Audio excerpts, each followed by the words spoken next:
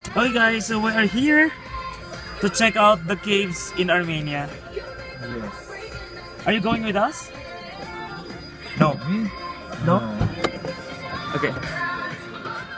Where? Right side? Ito yung mga cave nila. I don't know if we're going to go inside or not. Pero meron din kasi dito eh. Okay guys, so this is the cave. Malapit na malapit lang siya doon sa pinanggalingan natin. It comes with running water. Let's go.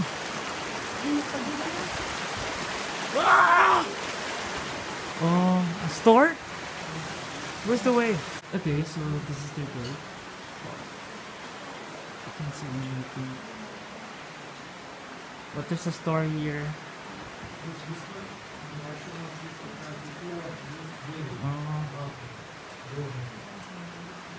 Oh, barbecue? Oh, sa ilalim ng ano. Wow. Ang atong paborito baboy. Hindi kunan mo ng picture, oh. Pero hindi pa yata ito eh. Then you're covering it? You cover? Ay, kaya pala. Chicken! Chicken ng baboy, ano? Harap baboy at... Have no pork. Have only chicken. I have a chicken. I have not pork. Chicken! Okay guys, so in this area, meron silang dalawang cave actually. So yung isa napuntahan na natin. And then now we're going to the other side of the cave. Nandun sa kabila lang ng kalsada. Let's go! Okay, wow.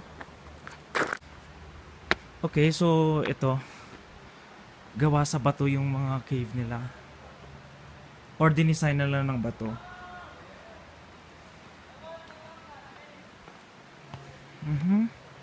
Paakyat. So wala na siyang ceiling. Or ganito lang siya.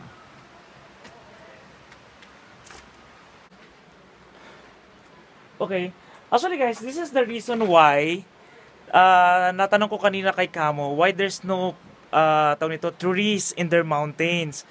Because kasi yung mountains nila dito in this area are made of stone. Kaya ganon. Okay.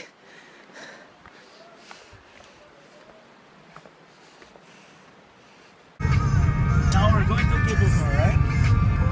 She's big, this big long cave. Okay. Okay, so these are some of the big cave that they have. But we are not allowed to go inside.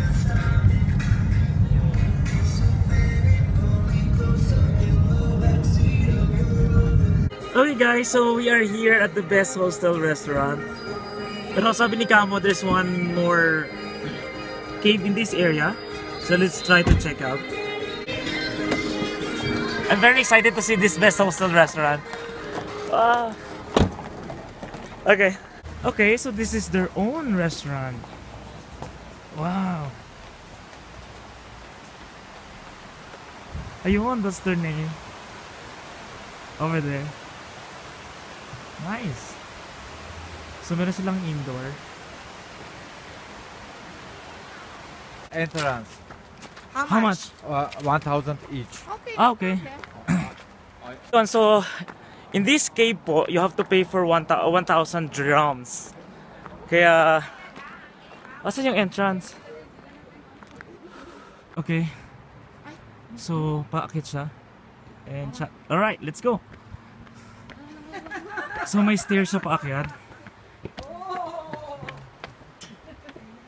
Guys, the view from the top. Wow, para ka na sa England. Grabe. And a little foggy sa area na to.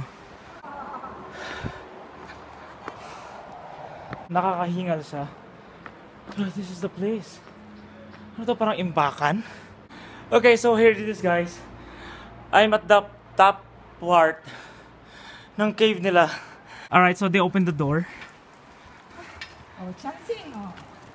Yeah, oh, si ate. Wow. You speak English? Yes. Yes. You. No speaking English? Arini Village. Ancient shoes. Ancient shoes. İstoria Muzeum Yerevan'ı. Big shoes. Where is shoes? Shoes on Where? 60 be. Ah, yung malaking shoes na dito na nakita. Ah, okay. Big big. Kuya. Okay. Yes, So, can we go inside? Okay guys, for so many years, ngayon lang ulit ako makakapasok sa kuweba. Look at that. Parang nakakatakot siya, parang siyang tunnel.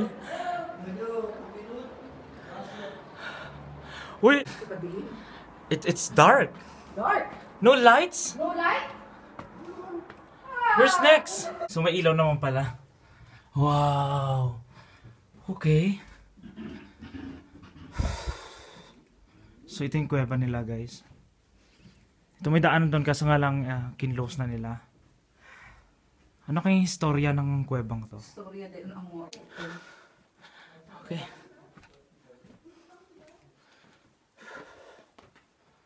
Wala akong nakikitang stalagmite at stalactite, no? Parang bundok lang talaga siya na hindi ko alam kung binutas nila o nagkabutas lang. Oo, parang bundok. Parang- Cave nga eh, tawag na nga cave. Ito ang mga potteries, to. Ito, oh. Pero, ito, oh, temo mo. Mga ancient ano eh. Ay, oo. Oo, ayan, oh. Mga plat nila, no. Oo. Mga archaeological ano So, ito eh. and this part is a little scary talaga. Grabe ang taas. Wow. Right, the way out. Where's the way out? Dito? My God.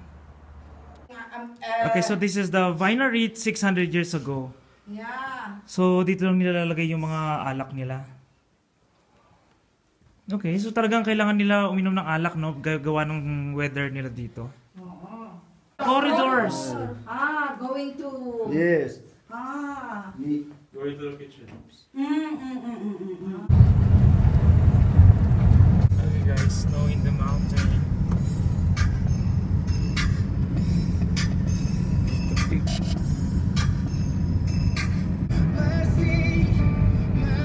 Guys, here it's almost like zero visibility. No.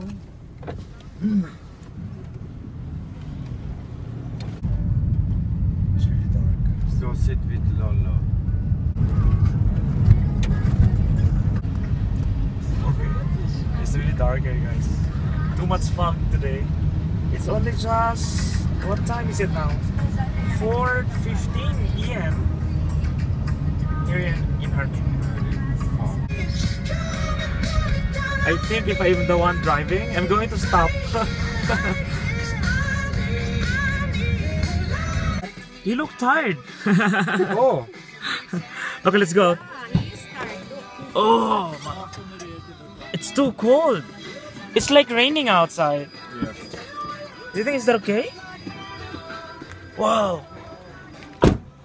Too cold? For me, it's too cold. Maybe for you, it's normal. Jacket just me. Okay. Oh God, guys.